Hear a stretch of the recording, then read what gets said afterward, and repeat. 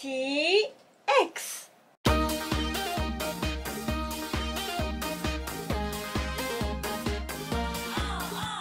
暑い。リコマジックです。もう先週6月の終わりに梅雨明けしたんだってね。なんかもういつ雨降ったんだろうっていう感じなんだけど、先月のつくばエクスプレスカレンダーめくりの時に、これからの梅雨の時期はしっとりとした雰囲気で本を読んだり、ピアノを弾いたり、カフェでまったりしたりみたいなことをお話ししたと思うんだけど、全然ね、そんなタイミングないほど梅雨は終わってしまった。でいきなりこの暑さでしょ。すごいよね。もう40度超えたところもあるって。なんか日本大丈夫かな。だんだん本土が亜熱帯地域になっていきそうな勢いなんだけど本当に熱中症には気をつけて意識をしないとね。この暑さ結構麻痺しちゃうから。そうそう、これおすすめの冷感グッズじゃん。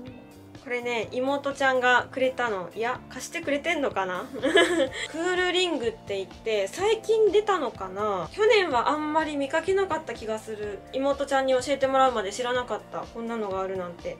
これは中にゲル状になっているものが入ってて、なんていうのかなあ、保冷剤がこのリング状になってるっていう感じ。今はちょっと冷やしてたから割と固まって固体になってるんだけど、これをこう首に巻いてこんな感じ。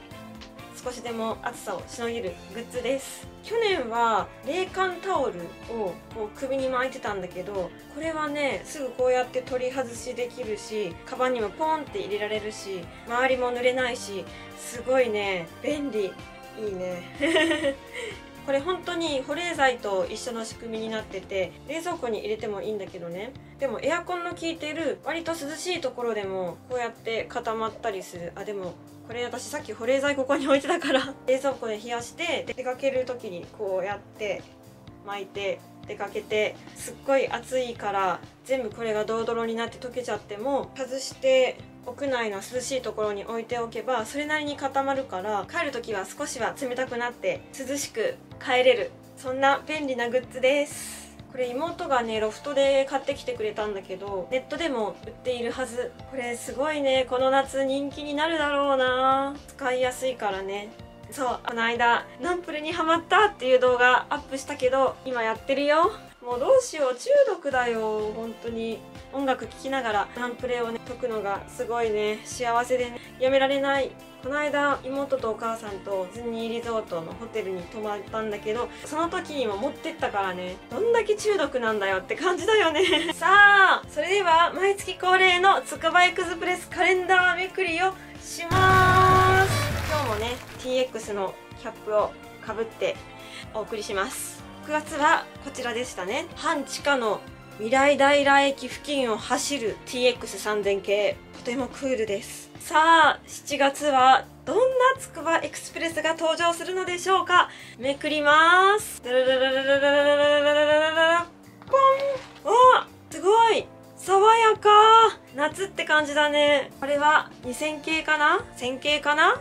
のどかー。新幹線に乗りたくなるね、こういうの見るとこういう景色はね、私がよく行く柏の葉キャンパスまでの間には見られないから、あの辺りかな。想像つく方もいらっしゃるかも。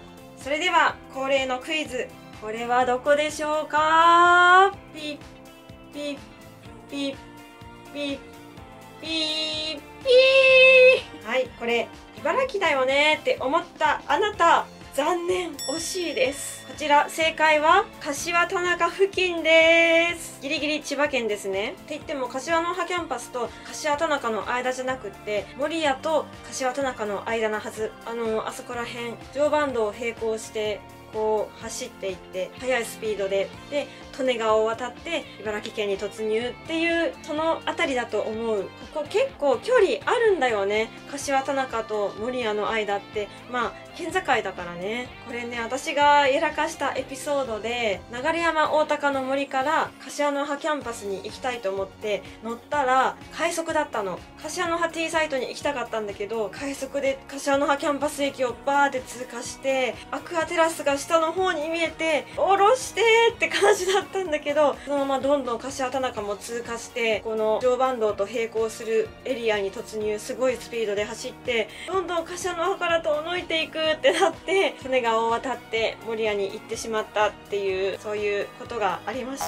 茨城に入ってからっていうか、この辺りからつくばエクスプレスって感じで本領発揮するから、茨城県内はね TX はスリルがあるからまた乗ってみたいって思う。普段柏の葉キャンパスに行ったりとか、そういうね交通手段じゃない違う TX なんだよ、この辺は。また夏休み暑いと思うけどね、 TX の旅をしたいな。つくばエクスプレスでもね、つくばから秋葉原まで乗ると新幹線気分を味わえるけれどもね。それでは皆さん、まだ暑い日は始まったばかりだけれども、熱中症に気をつけて、私は最近ねこのソルティーライチをよく飲んでいるよ。水分をとってお過ごしください。また今月もよろしくお願いします。